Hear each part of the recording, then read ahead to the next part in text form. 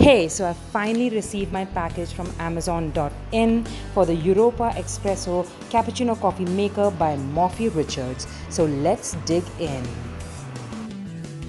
After opening the Amazon packing, you come across the Morphy Richards packing. As soon as you open this packing, you come across the user manual of Morphy Richards. The parts are the permanent filter put into the filter holder and the filter lock, the carafe lid and the carafe,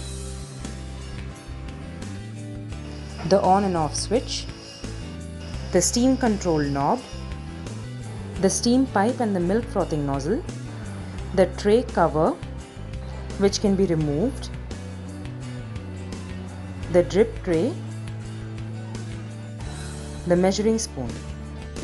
For 4 cups of coffee, add it till the mark 4 and pour it into the nozzle.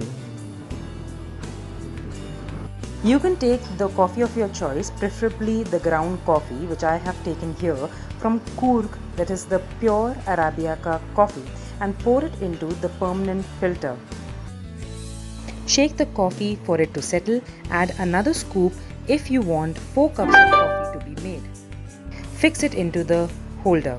Then fix the holder into the machine and put the carafe under the filter.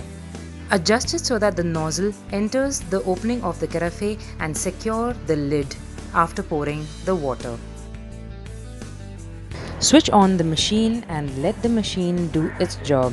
You can smell the aroma of the ground coffee.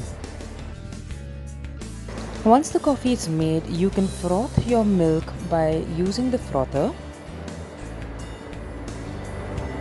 It is recommended to go upwards and downwards and let the air pockets be made. Final product. Thank you guys.